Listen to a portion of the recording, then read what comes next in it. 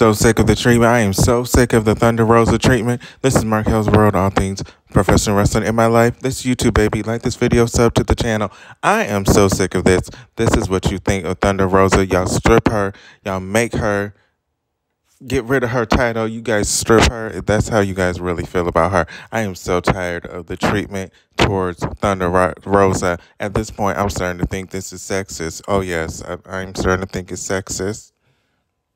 Because the way they treat her is so unfair.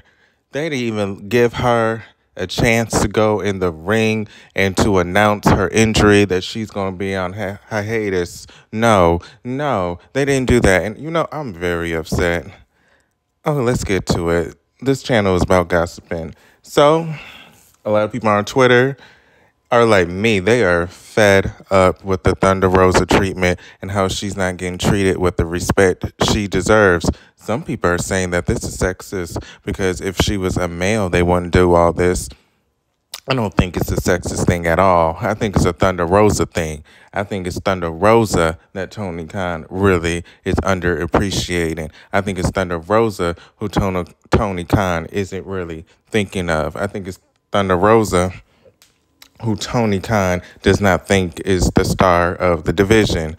Yes, I don't think he is a huge fan of hers and thinks she's going to be the star of the division. Okay, she won the title. Well, she has I don't even know what to say. She has been known for years. Well, I've known her for years without AEW. So she doesn't really need AEW. People already knew who she was. I mean, I'm just speaking for myself, but a lot of other people knew her from NWA, they said. So she doesn't really need Tony Khan and his...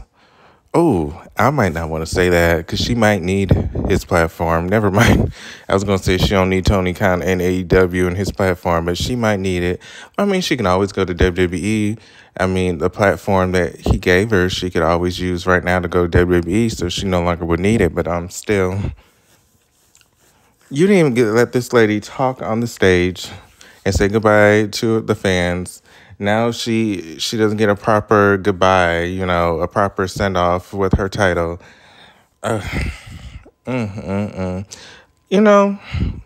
wishing her a speedy recovery. I'm wishing her, if she goes to a different company, I hope she does. Impact Wrestling could really use her. She seems like the kind of lady that likes to do indie shows, likes to travel a lot, indie shows, sign-ins. So I think Impact would be up her alley due to them taping multiple episodes on one day, and she could technically still travel, and she's technically still on TV. Oh yeah, what Access TV? You guys are saying, well, that's that's not a popular program.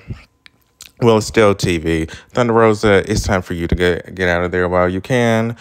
Take your dignity with you while you still can. Take your dignity with you while you still can. And move on to something bigger and better. I don't think it's sexist, but I think it's more of a Thunder Rosa issue.